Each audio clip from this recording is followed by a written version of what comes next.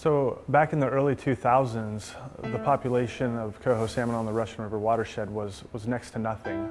You can literally count them on your two hands. And that's sort of when we realized we better do something now or we're going to lose these fish forever. The Russian River was once home to tens of thousands of coho, steelhead, and chinook salmon. By 2001, coho salmon were brought to the brink of extinction, and federal, state, and local government agencies, along with nonprofit groups, started the Russian River Coho Salmon Broodstock program. It was a last-ditch effort to prevent extinction here in the watershed.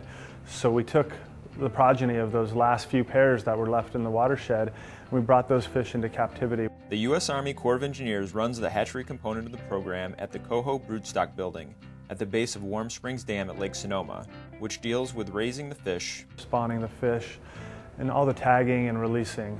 Once those fish are released out into the wild, not only does Mother Nature take over, but so do other agencies. In 2004, the first year of the program, 6,000 juvenile cohos were released.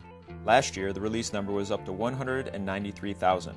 The captive release and wild coho are monitored year-round to develop estimates of summer and winter survival rates. The monitoring component of this program, which is run by the UC Cooperative Extension, and they basically monitor all the post-release survival, movement, growth of these fish, and ultimately how many adults come back from the ocean to spawn successfully in the watershed. Coho survival has been highest in streams with higher summer flows, cooler temperatures, and dense canopy cover, features that have been reduced over time along the Russian River. This watershed is over 95% privately owned, so a lot of the work that we do is through collaboration. Partners of the program are working with landowners to identify and improve the conditions that limit coho salmon recovery. One of the more unique parts of this program is this multi-agency collaboration, and all these agencies have different resources that they can bring to the table, and whether it be funding or permitting, habitat restoration, you name it, it all sort of adds to the big picture of the program. While 10 years ago only 5 adult coho were counted returning to Russian River tributaries,